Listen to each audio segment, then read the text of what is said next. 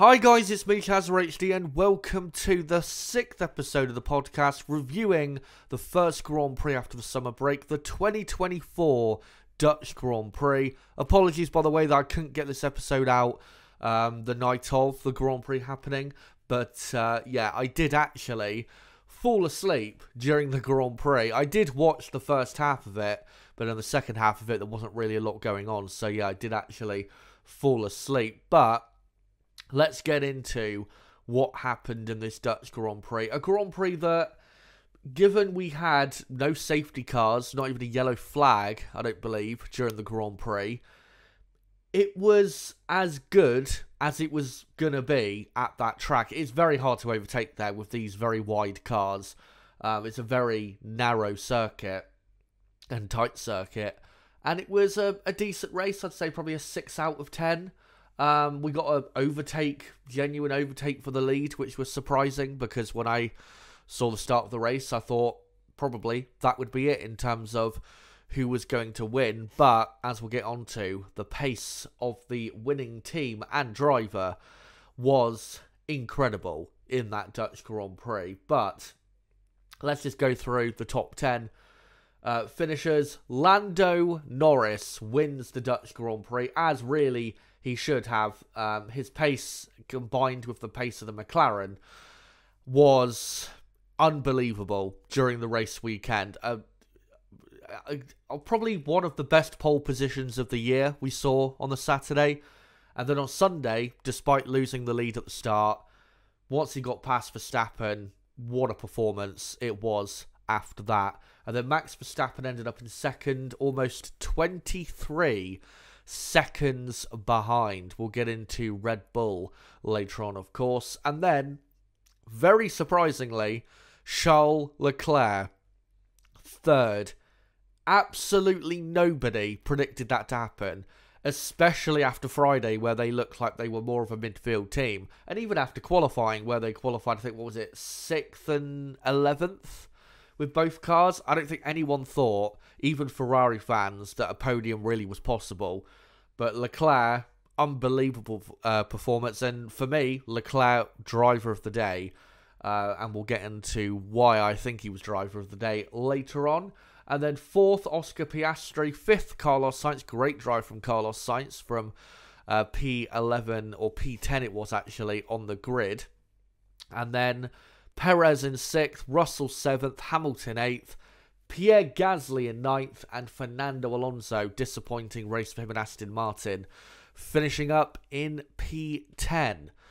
But let's get into the race winners themselves. McLaren, what a weekend for them. Qualifying, their pace was absolutely stunning. Of course, they brought a big upgrade package for this weekend, the biggest upgrade package that they have brought since Miami, and clearly it has worked, because it is clear to see now around medium or high downforce circuits, McLaren clearly from now on until the end of the season have got the best car around those types of circuits. They were miles quicker than everybody else without a shadow of a doubt.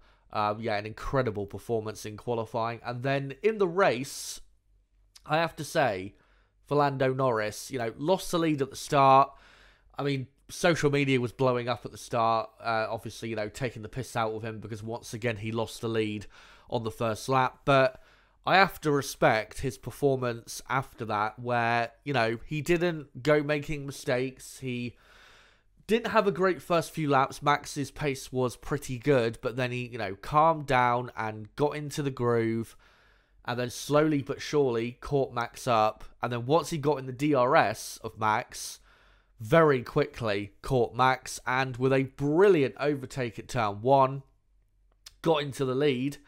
And once Max was dropped out of DRS, Lando destroyed Max Verstappen. And again, the car is a big reason why that was the case. It's not all down to Lando Norris why he won the race by such a big margin, but a really, really good performance from Lando to, again, after what happened at the start where he had a really poor start, very lucky, that the run down to turn 1 wasn't that long, because if it was a lot longer, Lando could have lost maybe another position, because he got a lot of wheel spin off the line, did Lando.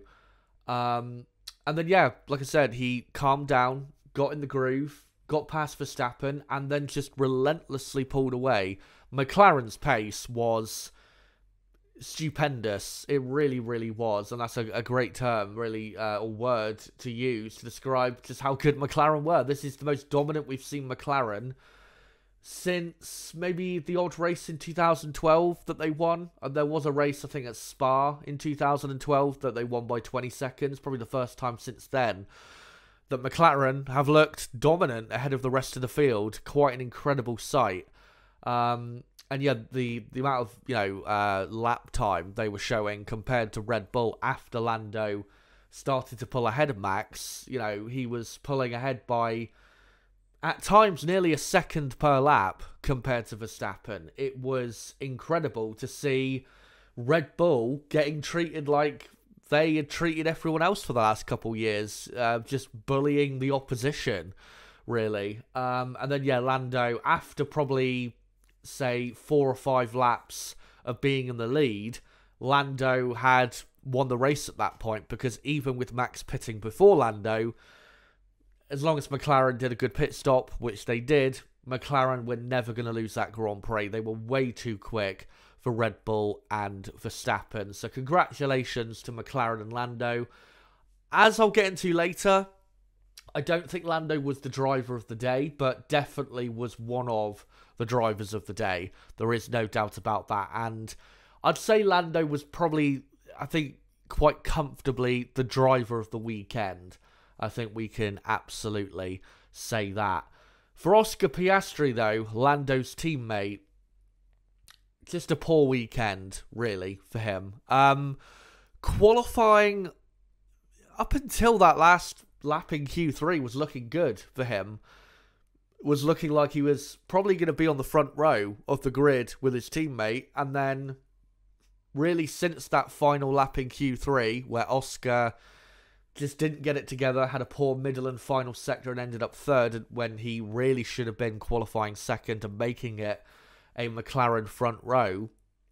Ever since then, it just, his weekend unravelled.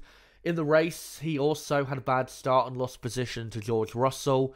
Got stuck behind Russell, did get very close to him in the early laps, and then he dropped back, I think, because he probably went a bit too hard on his tyres, and then progressively started to drop back from Russell, and Leclerc in the Ferrari was really stuck right behind him for the rest of the first stint. Then Ferrari did an undercut, very successful undercut, getting themselves past Russell and, of course, Piastri, who went very long into the Grand Prix. Piastri pitted, I think, on lap 32 or 33. And I think that was the right decision, by the way, from McLaren. That first stint, them going as long as they did, was a good decision, because it was going to give them very fast, fresh tyres for the second half of the race. And given the McLaren's pace that they were showing with Lando in clean air, on fresher tyres, that McLaren, we knew, was going to be very quick. And when Oscar came out for his pit stop, he was very quick, passing George Russell. Very good move, by the way, around the outside of turn 1. And then quickly got up to the back of Leclerc, and I thought he was going to pass Leclerc pretty easily, because I thought, the McLaren is way quicker than the Ferrari. But I have to give credit to Leclerc. Really drove well when Piastri got to the back of him. Put in, you have to say, probably qualifying laps in terms of, the quality of the laps he did when Oscar got up to the back of him, because it had to be that good if Leclerc was going to stay ahead, because Oscar in that McLaren was doing some of the fastest laps in the Grand Prix.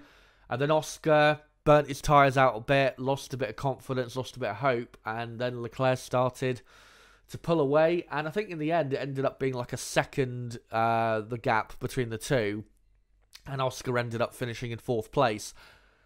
You may, complain that maybe the strategy should have been better for Oscar, but I think the strategy that they put him on, given that he was out of position really for how quick the McLaren car was, I think the strategy they put him on was a very good strategy, the best strategy. And I think if Piastri was actually performing to his best level, I think Piastri would have delivered, and may have even, if he had got past Leclerc, you know, let's say when he got up to the back of him, if he had got past him in a couple laps, he could have even got after Max Verstappen and maybe even finished in second place.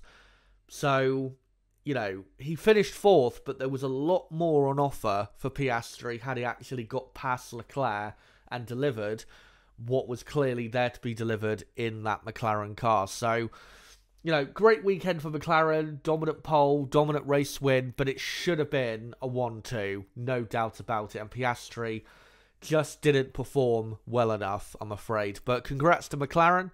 They are, 31 points, I think, now behind Red Bull. And soon, not yet, but soon, they are going to pass Red Bull in the championship. I don't think it will be in the next 3 races. I think it will probably be in either the US or Mexican Grand Prix, maybe even the Sao Paulo Grand Prix, because I don't think McLaren are going to be this consistently quick every race until the end of the season, because we do have some different types of tracks coming up. For example, this weekend, Monza, the highest speed track on the calendar, and it's all about straight line speed, really, at Monza. So it's not going to be as easy to catch and pass Red Bull as people think, but I think at the rate that McLaren are, you know, scoring points, I think eventually it will happen before the end of the season, unless Sergio Perez puts in some better performances. Talking to Sergio Perez, let's go on to Red Bull. And with Perez and Verstappen, I don't think you can complain at all about their performances. The Red Bull car simply wasn't good enough. The understeer, I have to say, in Max's car especially, was horrendous. We saw it at times on board at turn 10. That, like, I wouldn't say hairpin-like corner, but a corner that is quite slow, and you do need a front end, a good front end for that corner, but Max didn't have that, and that was costing him probably 2 or 3 tenths a lap alone in that corner. But we've seen in the last few races, and Max has complained about it, the front end of the Red Bull just isn't working for him. And the reason Max isn't doing as well because of that is because Max likes a car that's very pointy. You know, the front end is really sharp and it really goes into the, you know, corner aggressively. This Red Bull car is not doing that. We saw it again back in Hungary, where it was understeering all over the place in the slow corners. We saw it, you know, at Zandvoort. And if it keeps doing that, then we're not going to see maybe the best Max Verstappen, because it isn't suiting absolutely how he likes a car to handle. But I think Max did the best he could this weekend. You know, qualifying and finishing in second was actually slightly better, I think, than what, you know, really it should have been for Red Bull, because like I said, Piastri really should have been qualifying and finishing in second, but it was Max who was doing that. You know, luckily for Max, you know, Lando, despite winning by a massive margin, Lando has only gained 8 points on Max, so it's not like he's gained, you know, 15 or 20 points on Max. So the gap is still, at the minute, comfortable for Verstappen, but with how quick McLaren are at the minute, that gap is progressively going to come down. Whether it will come down enough for Lando to win the championship, who knows? But it's going to get closer and closer as the season rolls on. There is no doubt about that. But I have to just say a couple things of Red Bull. Sergio Perez, again, I don't think anyone should be complaining about his performance. Yes, it was 6th place, but he was only 17 or 18 seconds behind Max at the end of the race. And to be honest, at best, that's what you would expect of Perez, to be about 15 to 20 seconds behind Max. So I don't think we can really sit here and say, oh, Perez was awful. He was, you know, nowhere near, you know, he wasn't fighting the drivers he should fight. I think he did absolutely fine. The Red Bull car just isn't good enough. It really is not good enough. So yeah, I don't think we can moan about Perez's performance, but of course, McLaren beating them, beating Red Bull as badly as they did, will send off alarm bells at Red Bull, because there are a few tracks remaining on the calendar where, it's going to be a high or medium aerodynamic, type circuit in terms of what, it requires from the cars to be quick. Obviously, tracks like Singapore, Abu Dhabi, Qatar, the Circuit of the Americas, tracks like that. But I will say for Red Bull, and, if you're a Max Verstappen fan as well, I still don't think you need to be massively concerned or massively in a panic, I would say, at the moment. Especially if you're a Max Verstappen fan, because even though, yes, there are a few tracks remaining on the calendar where McLaren are going to be quicker than Red Bull, again, Singapore, Texas, Qatar, Abu Dhabi, places like that, there are other Grand Prix as well where they're not going to suit McLaren as much as, the Zandvoort track does. For example, this weekend at Monza is, except for a couple corners, it's all about straight line speed, and McLaren are not exactly great at that. So, this weekend is really a crucial race for Red Bull and Verstappen to take advantage of that weakness in the McLaren. And we still know the Red Bull in a straight line is, is very efficient, and the engine is good. So, like I said, they need to take advantage of that. But then, you've got Baku, another track where you can't exactly say it's, the aero is very important there.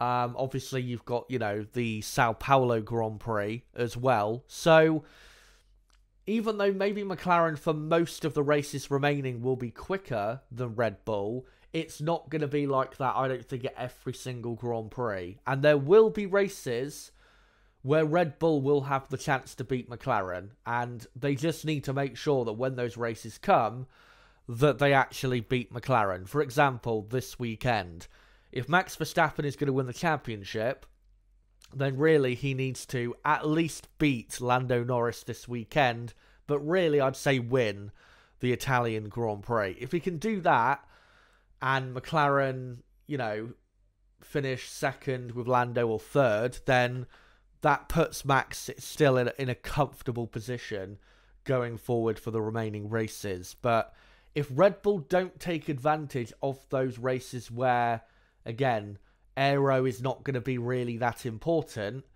then they need to start worrying big time about the championships. But again, if you're a Max fan, don't panic too much, because like I said, this weekend at Monza, I don't think McLaren are going to have the best car, because when it comes to straight line speed, that's not a thing McLaren are super great at.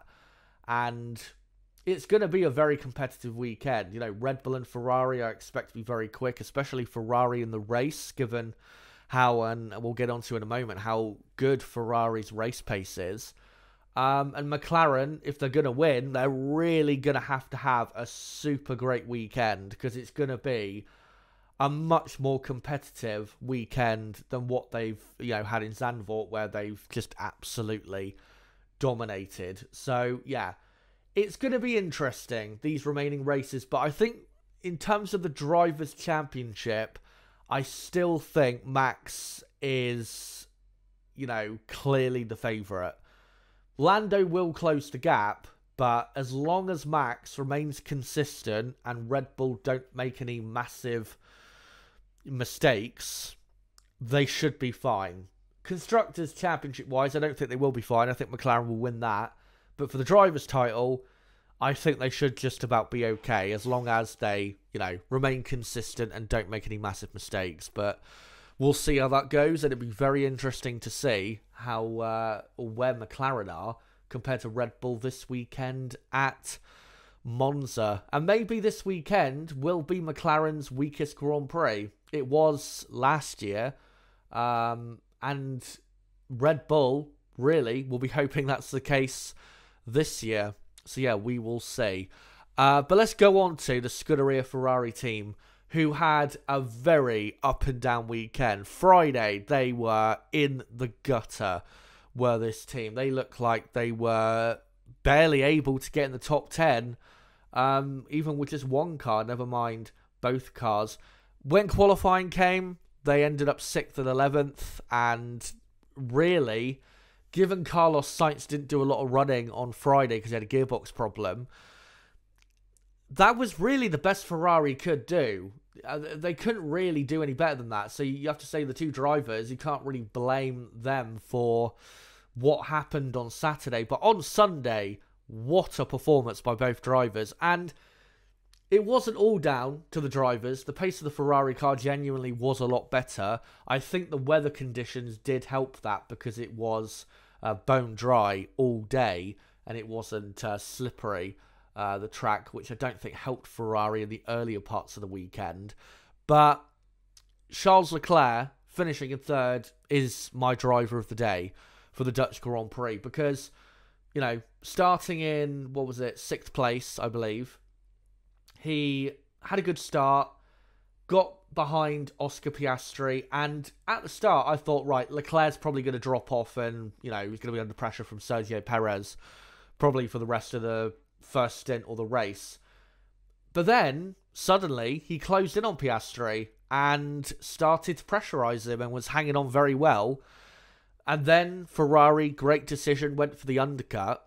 And the most surprising thing is not only, well, it wasn't surprising that they ended up jumping Russell, who at the time was in third place, because, you know, the undercut is very powerful in Formula One, especially at Zandvoort. But Leclerc, despite having one lap older tyres, you know, he only came out like a second clear of Russell, but then ended up pulling away by a few seconds. So, very impressive pace from Ferrari, especially in the second half of the Grand Prix, to be clearly quicker than Mercedes, who, for the first 2 days of the race weekend, looked miles clear of them. So, yeah, very impressed by that. And then when Piastri in the second half of the race got up behind Leclerc, I was so impressed with Leclerc's performance. Like I said, he put in laps that were really qualifying laps to keep himself ahead, and far enough ahead that Oscar couldn't go for a move. And then Oscar eventually lost confidence, burnt his tyres out, and Leclerc was actually, in those final 20 laps or so, he was lapping at the same speed, if not going quicker, than Max Verstappen. And if you look at the race time from earlier on in this podcast, when I showed the gaps between the cars, Leclerc didn't finish that far behind Max. It was only 5 or 6 seconds. So for me, you know, if you're a Ferrari fan, you know, going into this weekend's Grand Prix at Monza, that is, you know, going to suit Ferrari way more, because obviously Ferrari's power unit is super strong, and obviously it is a very high-speed circuit. I think it's like 80% of the track is flat out. If Ferrari can just have a bit of a better qualifying, then, you know, if they can show similar strong race pace, Ferrari really could be in for something special this weekend. So if you're a Ferrari fan, I would be quietly confident about this weekend's race at Monza. Again, as long as Ferrari deliver in qualifying. It doesn't have to be pole position necessarily, but if they can get, say, both cars in the top 5, you never know. You never know what could happen in the race. But yeah, Leclerc, brilliant pace. Ferrari, brilliant pace in the race as well. Carlos Sainz really performed well as well, finishing in 5th and not that far off the podium, considering he started back in P10. 25 points scored for Ferrari, which I did not think was possible whatsoever for them to score that amount of points, this Dutch Grand Prix weekend, but they did. And they scored, almost the same amount of points that Red Bull did.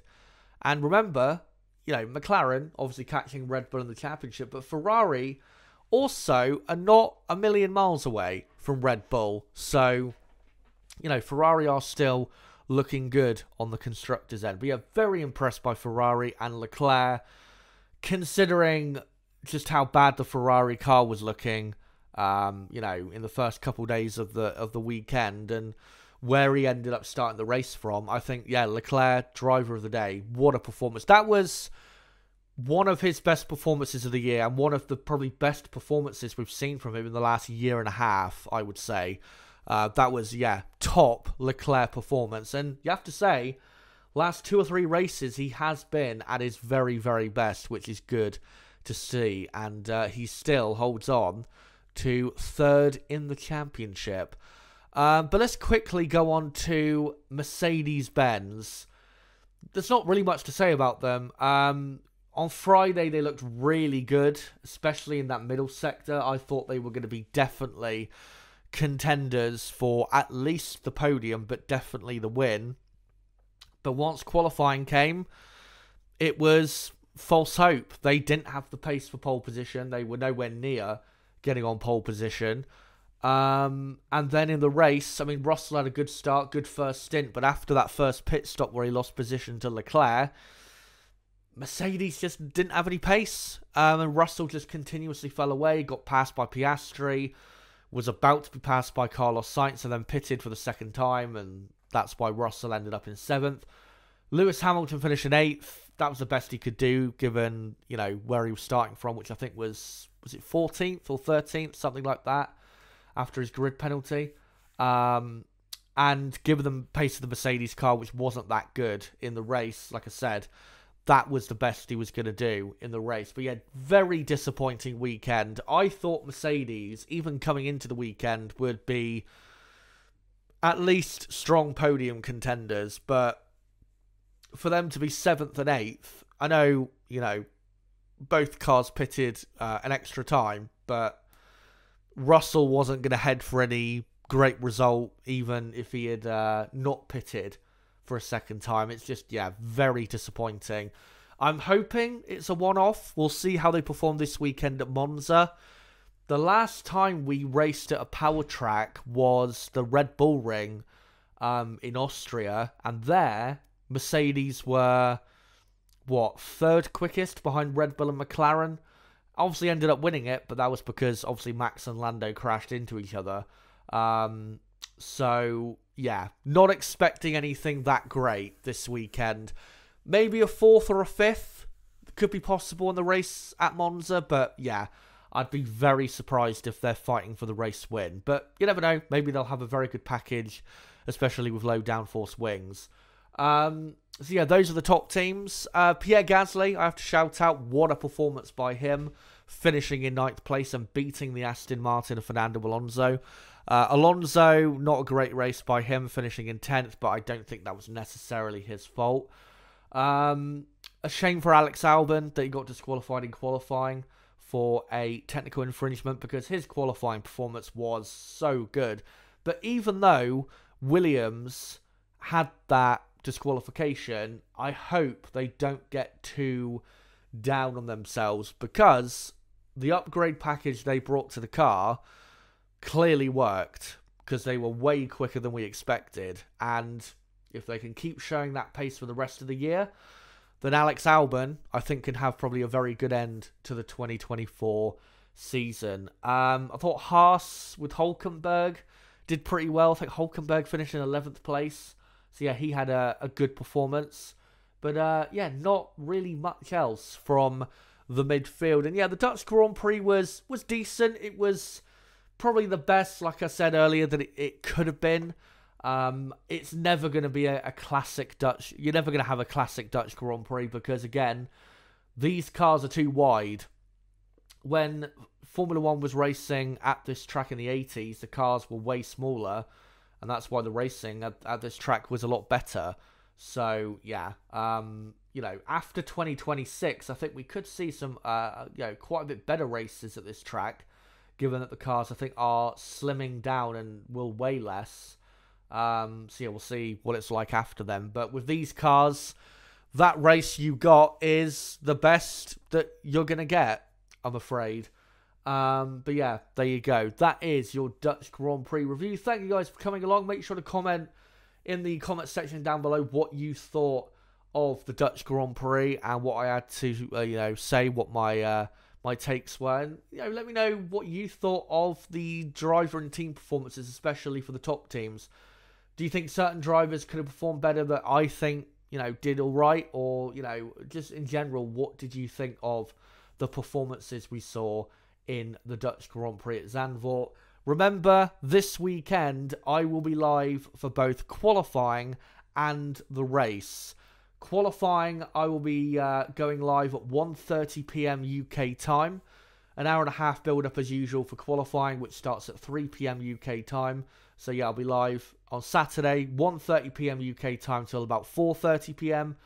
And then on Sunday, I will be live as usual with my co-commentator Niblo, 2 hours before the race starts at 12 p.m. UK time until obviously a few minutes after the race, probably 3:30 p.m. or 4 p.m. UK time, depending on, of course, when the race finishes. And then, of course, this time next week, there'll be a review, of course, of the Italian Grand Prix. But, yeah, make sure to join me for that this weekend. Make sure to smash the like button before you go. It does help the channel grow in the algorithm and help show me that you guys do enjoy the content. But, guys, that's it for my Dutch Grand Prix review. And until my next bit of content on Saturday, where I'll be live for what's going to be a very exciting qualifying at the Temple of Speed at Monza, it has been me, Chazza HD. Goodbye.